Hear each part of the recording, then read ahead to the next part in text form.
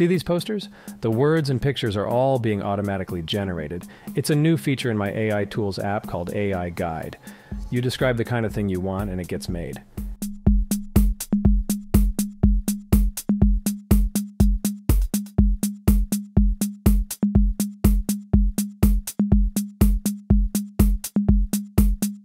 You can also have it create illustrated stories. For example, one that teaches Japanese phrases like this.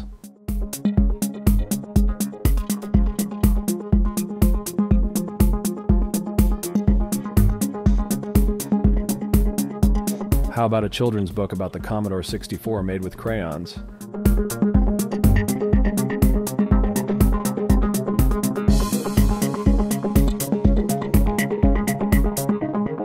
Or a Lego version of my own kid having an adventure in Fortnite. So, the question must be asked, is this just one more way that the internet gets flooded with mediocre AI-generated content?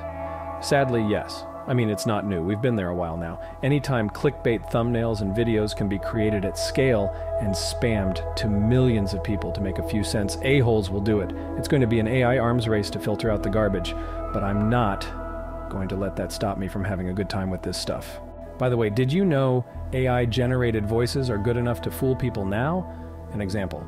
On a true crime YouTube channel, someone commented, "I like your voice," on a video. The kicker? It was an AI voice. I only knew because it was a default voice that I'd used before. If they had trained an original voice, I probably would have been fooled too.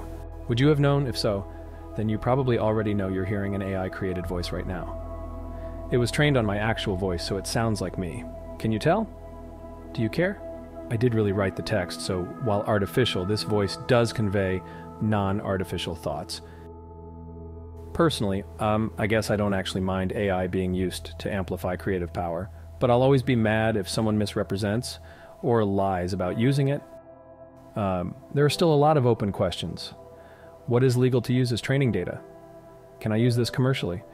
These things are being hammered out right now, but please don't confuse the power of the technology with the models being fed to them. That would be like banning MP3s because of music being shared on Napster. Anyway, this stuff is mostly open source and free, so if you want to play with it, check the links in the description.